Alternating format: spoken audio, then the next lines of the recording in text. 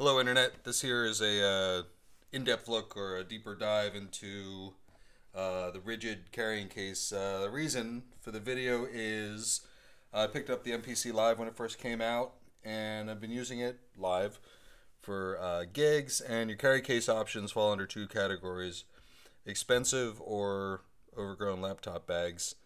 And there's a lot of chatter online on the MPC Live, Akai groups on Facebook about creative alternatives to either the laptop bag or the $200 SKB case with the pick apart foam. And so the search was on, and one day there we were walking through our local big box hardware store, and this guy popped out, and it's sold as a toolbox, really, but if you take all the bits out from the inside and put your new bits on the inside what you're left with is a pretty darn tough hard case for not too much money. This was $30 at Home Depot, in my case. And I just wanted to take a couple minutes to just talk about the pros and cons. So, just to get a look at it, there it is. It's tough as nails. I mean, it just is. I don't know if you saw what's going on with the hinges back here, but that is some crazy stuff. The injection molded, I guess, plastic is also just, it's heavy duty. And nice big meaty beefy handle. I'll just get it out of the way. I could live without the orange. I could live without all the orange. I could live without the tractor Tonka truck styling. But this isn't about that. This is about keeping your MPC safe.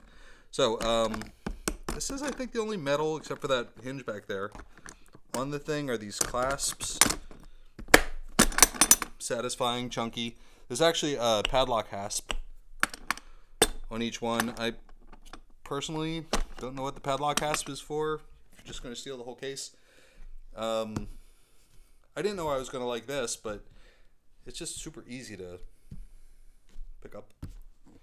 Oh look, there's a drum machine in there. This is probably supposed to be some sort of dust and moisture, let's call it resistant, probably not proof, but that's what it's there for. And drum machine fits perfectly comfortably inside. This foam here, kind of a work in progress. This is like that egg crate stuff that doesn't do much for sound dampening, but it might do a little bit for shock dampening. So that's what's going on in here. When you first get the thing, I'll take this out. None of this is in here, of course. In fact, what you actually have in there is these little plastic little plastic cups like this. 1, 2, 3. 1, 2, 3. I'm using the one for holding your rack modules right now. Little divider sits in here. Little divider sits in here. And then there's this thing, which is in the top. But this pries out super easy with a flathead screwdriver, revealing the space below. These are actually meant to come out.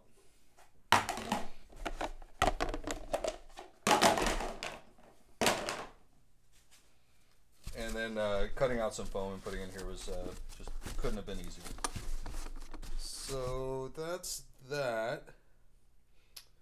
I did take a shot at trying to peel the sticker off. I don't know if you see. If the how hard it was to get the sticker off is any indication of the build quality, I suppose that's a good sign. It's, gosh, I want to say if it's light or heavy, and I really don't have an opinion on that. It's substantial, but it doesn't it's not like shockingly heavy. It weighs what you'd think it would weigh, and then it weighs what you'd think it would weigh with the drum machine in it, little fringe benefits. You can actually buy a bunch of these, and they're stackable. This bit here, which serves as a handle, is also used to lock them. So if you buy a bunch of them, you can actually stack them up and lock them together. And the other thing I kind of had my eye on when I bought it was, could you set the drum machine on top and use it as a table? And the answer is yes. So, gosh, I think that's probably all there is to say about a plastic box. But hopefully I've said it. If not, feel free to ask questions in the thing. I don't care if you like, comment, or subscribe because I have a day job. And happy travels.